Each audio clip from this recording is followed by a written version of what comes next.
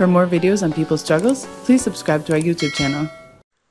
On March 11th, Gabriel Boric was sworn in as the president of Chile. He had won the second round of the election held in December against far right-wing candidate Jose Antonio Cast. He succeeds the right-wing Sebastián Piñera, whose rule was marked by a host of neoliberal policies and a massive people's uprising against it. Boric's victory was widely hailed as bringing about the possibility of change in the country's policies. But Boric also faces many challenges, both domestically and internationally. Vijay Prashad of Globetrotter talks about some of these challenges and the positions Boric has taken on domestic and international issues.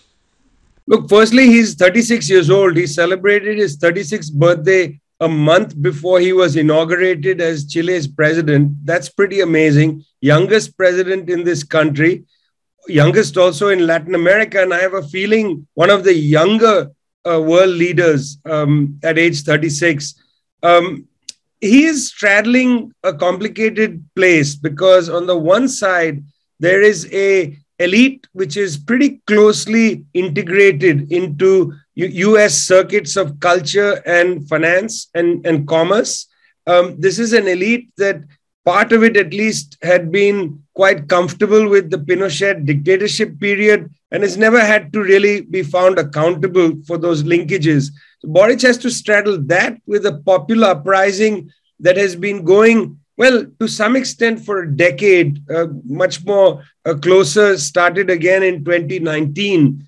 There is a big popular set of movements, a big kind of grouping of these movements, whether it's the feminist movement or it's the movement against police brutality, movement for better housing conditions, movement on pension reform, the movement of the Mapuches, movement of the migrants, and so on, a range of movements. He's under pressure from both sides. Looks like to some extent he's put his early bets into the more conventional kind of politics. He has, of course, I think unnecessarily come out and criticized the governments of Nicaragua, Venezuela, Cuba. In fact, he's not invited them to his inauguration.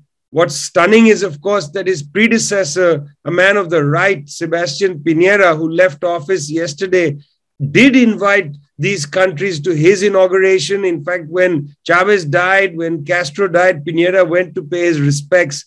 Mr. Boric, perhaps leaning a little more even in the other direction, seeks to please the United States just as he comes into office. While Boric's victory was a historic moment, a landmark process has also been going on in Chile for years. The People's Uprising of 2019 led to the demand for a new constitution, which would undo many of the structural flaws of the one written during the era of Augusto Pinochet. The process of framing a new constitution is currently underway. How has that process progressed, and how will this election affect this? There was a coup d'etat in 1973 against the government of Mr. Salvador Allende, who led a popular unity government on behalf of the Socialist Party. That coup was conducted by a military officer, Augusto Pinochet, backed fully by the United States government and by the big multinational corporations, telecommunications companies, copper companies, and so on. In 1980, Mr. Pinochet and his coup legislature pushed forward a constitution. That constitution of 1980 should have been invalidated 10 years later when the coup government had to hand over the reins of power to an alliance in the newly, to some extent, democratic legislature, producing a presidency that was elected and so on in the 1990s. But the constitution lingered. It lasted. In fact, today, Chile is still governed by the Pinochet-era 1980 constitution. There is a constitutional process, writing process going on now. That process will submit a constitution, looks to be quite a progressive constitution on many fronts, not every, of course, because, it is, after all, a country with a different array of political forces in it.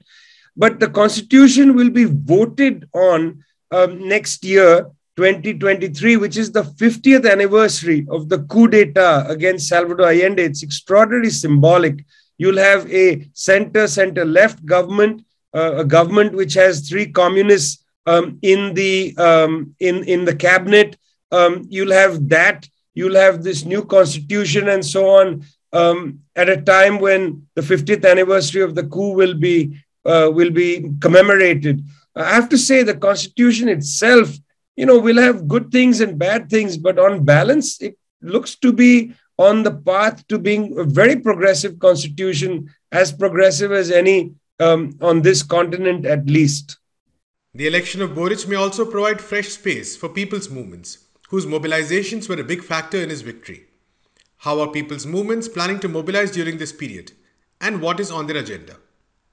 Isn't it always the case that when a relatively progressive government comes to power, people should be under no illusions, this is not a left-wing government. It is a relatively progressive government. It's progressive on a lot of social issues.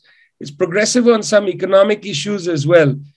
People's movements voted in the election against the opponent of Mr. Boric, who was Mr. Cast. Mr. Cast was a far right-wing candidate, promised a lot of things that were deeply unappealing to the major social movements of this day, social movements of, that were women's rights movements and so on. They voted against Mr. Cast. They didn't always vote for Mr. Boric. Mr. Boric was the beneficiary of a wave of anti-caste voting.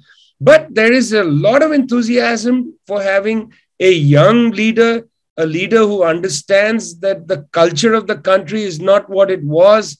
Yes, today he wore a blue suit to be inaugurated, but this is not a blue suit wearing cabinet. As I said, it's a majority women cabinet, first time in this country at least, first time in many countries in the world. Don't see very many majority women cabinets. All these things are important. You cannot underestimate the power of cultural symbolism.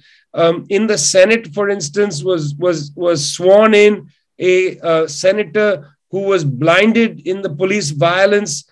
She came into the senatorial hall, took the oath of office, took her seat. You have trans member of the Senate and so on. These are actually important moves in culture, in the culture of a country. Also, Mr. Boric has said that he is going to seriously tackle the pension question. If you're going to tackle pensions, you need resources. To need resources, you're going to have to challenge the copper monopoly companies.